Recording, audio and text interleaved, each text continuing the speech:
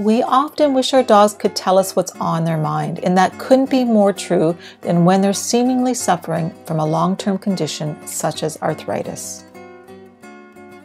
As a practitioner and teacher in canine neurological health, I'm fascinated in observing the body language and behavior of dogs. If you're concerned about your dog potentially having arthritis, it's important to observe the signs so that you can become proactive in their care. Here's 5 ways to tell. Number 1, leg and joint stiffness, especially after exercise, walks, and prolonged rest. If your dog is having difficulty getting up and down after these activities, your dog may be suffering with arthritis. Number 2 is sleeping more, being less interested in those car rides or walks, not joining in family activities. We know our dogs love to do this, so they're probably experiencing some pain if they're not joining in. Number 3 is licking limbs. You may also notice saliva stains around their leg joints and other affected areas. Yes, a dog will lick their limb if they're feeling pain. And number 4 is swollen areas around joints. If you notice any swelling or thickening, perhaps across the hips, it could be arthritis.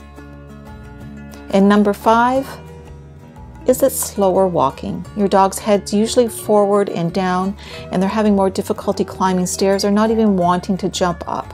Again, these are all signs that your dog is feeling stiff and perhaps some pain.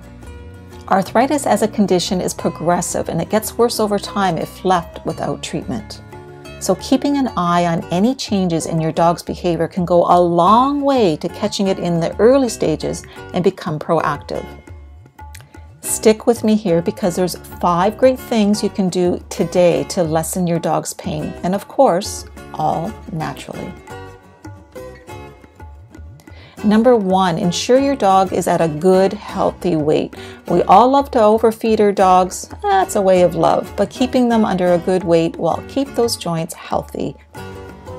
Number 2, keep on exercising your dog. They may not be able to go as fast or as far, but it's really important to keep them active and keep those joints moving as long as possible.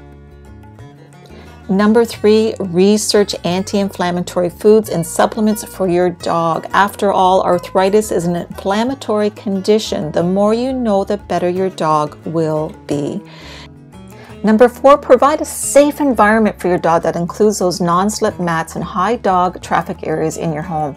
Not only will it help them from slipping and falling, but psychologically they will know they have support. And number 5, research again that in-home therapy that you can apply called Response 5. It'll increase energy, decrease inflammation, and decrease pain. Thank you for being a part of this community. Whether you are watching these videos for the first time, whether you have already signed on to Response 5 or not, it is a pleasure and a joy to be a part of your life and part of your dog's life. So I thank you, and I'll see you in the next video.